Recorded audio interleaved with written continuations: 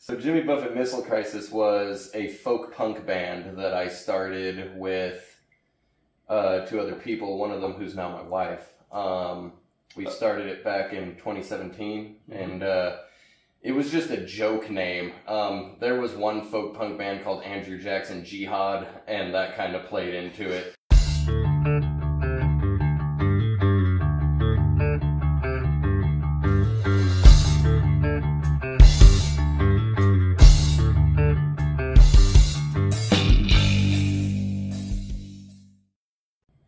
Welcome to Room 6, the channel dedicated to the local music scene and the people that make it, including me and this guy. I met my guest at Chiba Hut during one of the acoustic nights that's put on by Scotty Dub over there on Rainbow and Sahara.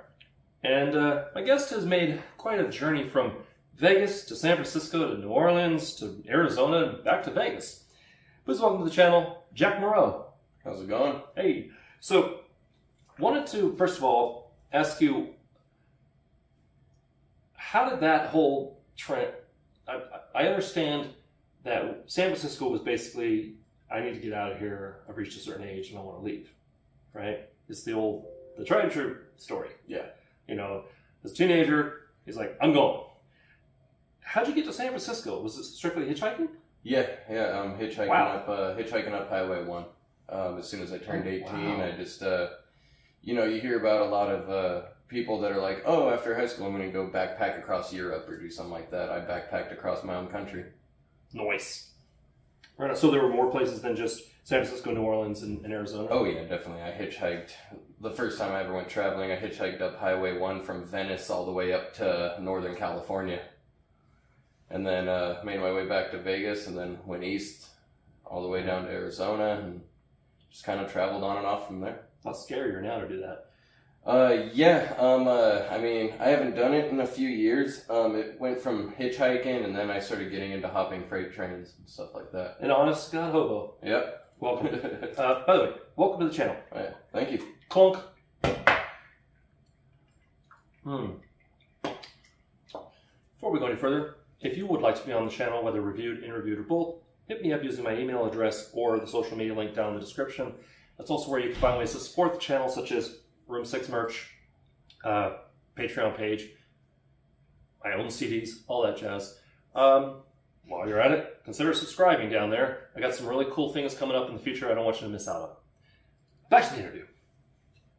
Who said you're going to end up dead or you're going to end up good for nothing troubadour? So, that was actually a Twilight Zone quote that I heard in one of the shows, but it was also one of my grandpa's favorite episodes, and he used to say that to me because he always encouraged my music, and he used to hop freight during like the Great Depression. So wow, so you come from it honestly. Oh yeah. So I told him that's what I want to do. I want to travel and play music, and he told me you're gonna end up dead or you're gonna end up a good for nothing troubadour. That's actually a great quote. Oh yeah, I love it. Let's try to work that into a song. Oh yeah. Let's see what else. Oh yes. Before we get into the usual interview questions, Jimmy Buffett Missile Crisis? So Jimmy Buffett Missile Crisis was a folk punk band that I started with two other people, one of them who's now my wife. We started it back in 2017, and it was just a joke name. There was one folk punk band called Andrew Jackson Jihad, and that kind of played into it, and I hated Billy Joel, and our banjo player hated Jimmy Buffett, so I had a friend sing Margaritaville to him, and he went, oh, you're having third parties try to get involved now? You're going to start a Jimmy Buffett Missile Crisis. Bing! Billy Joel? I didn't like him a lot Mr. at the Piano time. Man? Yeah, Wow. At the time I was very much like, oh, punk rock, you know, fuck corporate rock and all that stuff. It's funny how age tempers certain things. Oh, yeah. Yeah. And what's really always amazing to me is that I got a record player and I'm finally every so often I find like, hey, I'm waiting on a progress bar for editing. Let's put on a record that I've never heard of, because thanks to my in-laws, thanks to my wife and my own collections over the years, there's stuff I've never heard of, and there's stuff that I'm like, this is amazing. I didn't know Leonard Nimoy put out an album. Oh, yeah. I did know that, but I just picked that name out of random. But there are times where I'm hearing something like, hey, there's polyrhythms going on. There's some stuff going on. Oh, This is like from the 50s and 60s. All music is thievery. Nothing is new. It's Nothing. like literally, we all use the same octave for Western music, and I'm sure in Java and Bali, where they play the gamelan, they all use the same. Is it 10 notes? I think it's a 10-note octave there. I played in the gamelan during college. Wow. For one class, and it was amazing because on your part.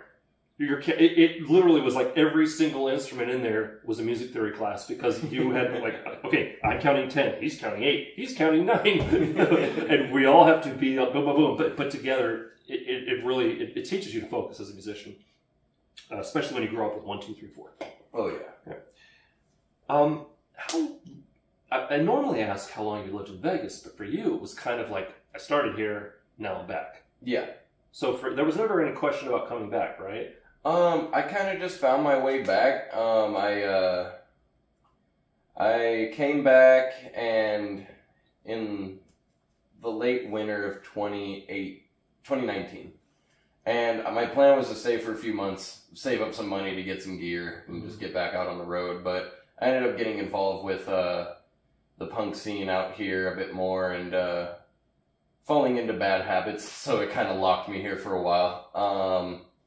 And then I drifted out of that, and I'm going to be heading out again. Not quite the same way, moving to actually build something, find some land, homestead. That's right. That's why we had to do this interview kind of quickly after we met. I think camera 2 died. Just a moment. We're back. Sorry about the technical difficulties. So we're talking about you're moving. Yeah.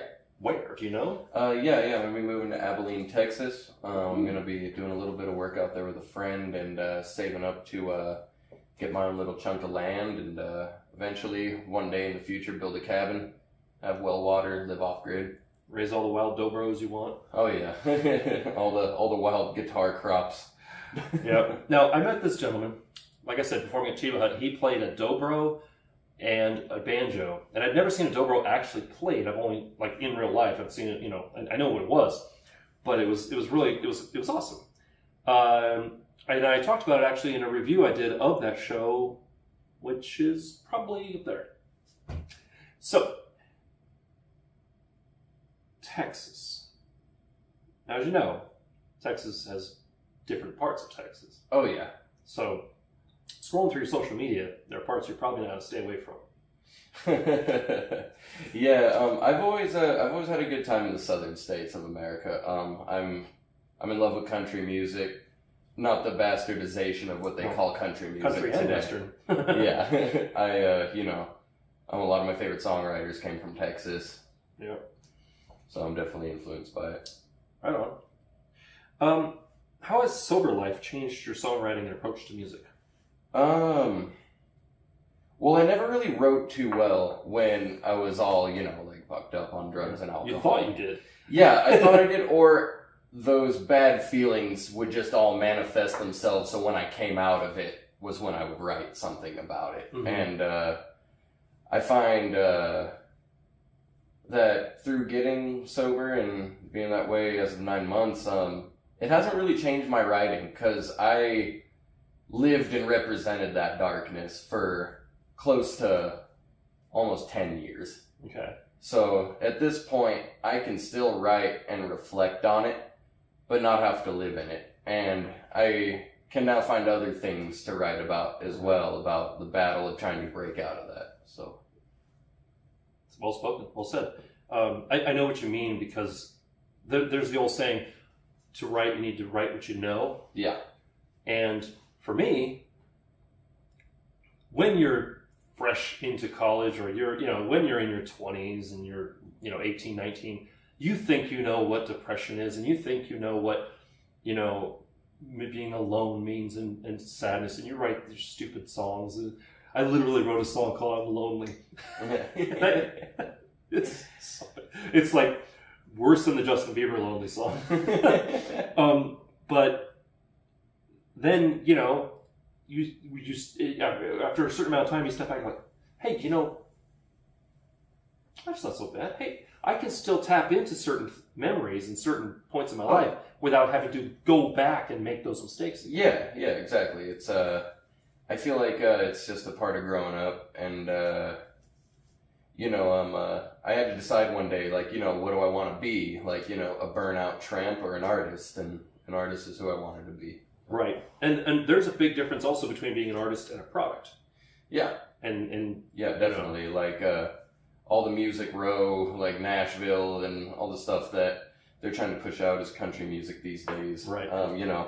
They'll country. Yeah, new country. They'll take someone who's an artist, they'll loan them like $200,000 to record this record, and then they'll tour him to death. Mm-hmm.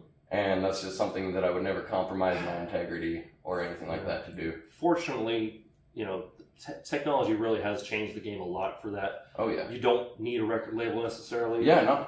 And record labels a lot of times want you to, like, what have you already done in terms of, building a presence, building a community, doing your own recordings. What do you bring, or are you just fresh geek off the street? And in which case they don't want you a lot of times. It's kind of, in my opinion, the script flipped the script a little bit. Yeah. It used to be, we want to mold you, and now they're like, we want to take what you got and then run with it. So yeah. All right. So I want to talk musical influences, because you went from punk to not punk. Yeah. So what was the earliest musical influence you remember? Little Jack. When what was that first song or artist or genre where you were like, I want to do that. I want to make music. Well, actually, the first was when I first started playing the guitar when I was 11 years old. My biggest influence and just hero at that time was Johnny Cash. Hey. Yep. Yeah, biggest influence. And I took it from there, I got into like classic rock kind of stuff for a while. You got it. You got a guitar. And then one day I heard the Dead Kennedys, and I was like, oh, get all this old people shit out of here. I'm going to spike my hair and kick over people's trash cans and, just be a little punk kid. And it was fun. And, I did it for a long time, and it's still a big part of who I am. Right. But I found later, I got into like harder punk and metal punk and then like folk punk. And then through that I got into actual folk music and country music. And I found playing more like an outlaw country style as a more refined way of expressing that punk attitude. So that leads me to, I hate asking this question. Forgive me for asking this question. But how would you describe your musical style? Elevator pitch. Go. My musical style. Would you call it outlaw country, or? I think it has elements of it. I would also just call it folk or dark country. Dark country? Oh, I haven't heard that one yet. Yeah. I'm picturing like Johnny Cash, but like. Oh yeah. Guttural. I think what got me into like the darker stuff was definitely Hank Williams and Hank III as well. And for you, especially you younger viewers, if you don't know Hank Williams and Johnny Cash and younger Willie Nelson, they went through some shit. There's some darkness in those songs, and especially if you're sitting there with a whiskey and you're listening to the songs, you're like, man, oh, yeah. Get it, yeah. His version, Johnny Cash's version of "Hurt." Oh yeah, no, yeah, excellent. I mean, regardless of what you think of Trent Reznor or Nine Inch Nails as a project. That song, I liked the song. That came out, though. He definitely made it his own thing. And also Rusted Cage with Soundgarden. Yeah. Rusted Cage came out first, I think. Yeah. And I was like, what? Mind blown. Johnny Cash, Soundgarden. But then he did Hurt. And you're just like, what am I doing with my song? Yeah. What am I doing? I should be writing. I should be playing. One of the other artists that always makes me feel like I should be practicing or working on a new instrument or something right now is Sting. Oh, really? Dude plays a lot of instruments. Him and Dolly Parton. Yeah, Dolly. In a two-hour show, she still puts on, she do like 9 instruments. Wow. Yeah, you're just like, you're the queen, go for it. Okay, cool. So you would say dark country mostly. Yeah. All right. From there, I want to talk about how long have you been performing, like just as Jack Moreau? This is a new thing for me. I just played as a street musician for a lot of years, just busking on the street corners, trying to make a dollar. Saw a picture. Yeah, trying to make $1 to eat at the Chinese buffet that night. Or, you know, just playing on the street to have fun. And I was heavily involved in that culture for a while. COVID kind of did away with a lot of it. Thanks, COVID. I used to walk around downtown areas of different cities, and you'd always see, you know, the crusty kid culture busking on the streets, and you don't see it a lot anymore, and it saddens me. But yeah, the buskers are still there, but now they're, you know, practically a union. Yeah, definitely. This is I'm putting out a solo EP soon, so. Well, I'd love to review it. So, yeah, definitely. It's in mixing right now. It's coming out on XDX Lab Publishing. What's it called? It's called Broken Tunes. Broken Tunes. You heard it here. So I will I'd love to review it. Send it my way. I'll put out a video of it and definitely link it. And we are almost done. You made it. So how did I do it? You just stood there and drank. Right. I wanted to ask you kind of a weird question. It's something I've started asking. I used to say, you know, let's pretend we're talking a little Jack. What do you wish someone had told you when you first got into making music? Your path's been a little different than most people. So instead I wanted to say, if you could change one thing about the Las Vegas music scene, good or bad, what would it be? That is a good question. That's why I asked you. If I would change one thing, I would get rid of the cliquey aspect of it. Especially the Las Vegas punk rock music scene. It's you know, it's one of those fashion contests, you know, there's a uniform. Yeah, it's you're almost wearing it. More of a mental uniform. It's you know this guy knows this guy, and if you say something that guy didn't agree with, now 5 people hate you. Oh yeah, well yeah. Try being on social media. Yeah, it's social media in live reality. Yeah, I mean the metal scene has that too, of course. Yeah.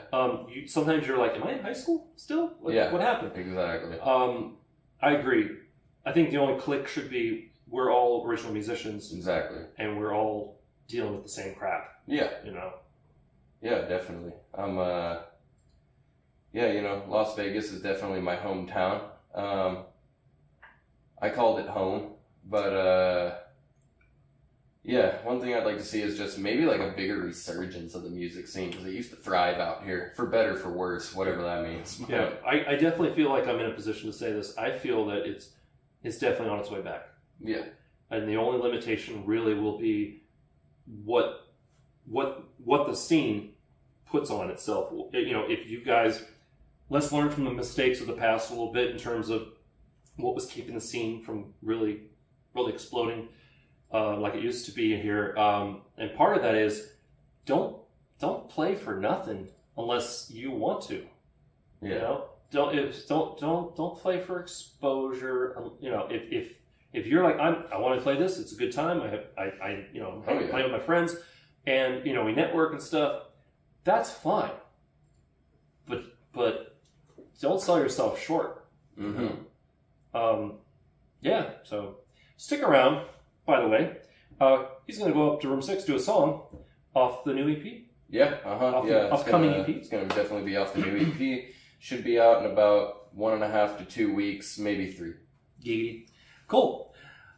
In the meantime, we'll say temporarily thank you very much for watching. Thank you for coming on the show. Yeah, thank you for having me. And we'll see you upstairs in room 6. Later.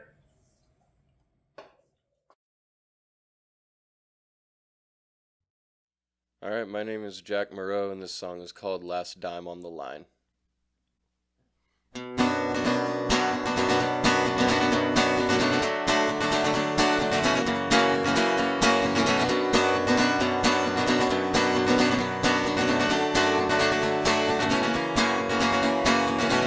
I'm always trying to lift my head up high. Just can't seem to see the clouds with the tears in my wandering eyes. When I hear the call of death, she sounds like a long-lost friend.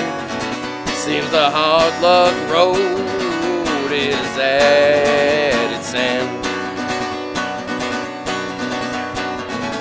In the time of blowing lines and staying up for days, had one foot in the county jail and another one in the grave. So now I'm coming down, no more long nights on the town, and I will be better soon. I'll be better soon.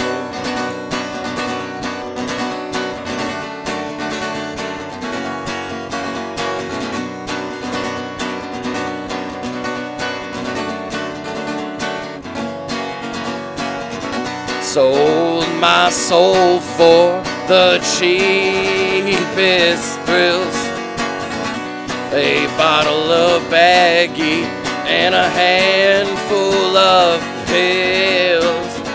If that don't hush the screaming that torments my head, they'll all be laughing when I'm dead. In the time of blowing lines and staying up for days, had one foot in the county jail and another one in the grave. So now I'm coming down, no more long nights on the town, and I will be better soon. I'll be better soon.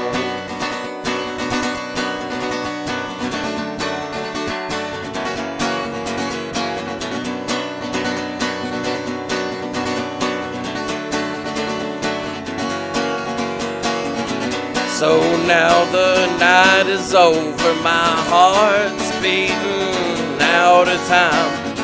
Dug myself right in the ground while I was chasing the final round. Sat in that bar stool and gave away my only dime. In this whiskey river, I know I'm gonna drown. In the time of blowing lines and staying up for days, had one foot in the county jail and another one in the grave. So now I'm coming down, no more long nights on the town, and I will be better soon. I'll be better soon. And now I'm coming down, no more long nights on the town, and I will be better soon. I'll be better soon.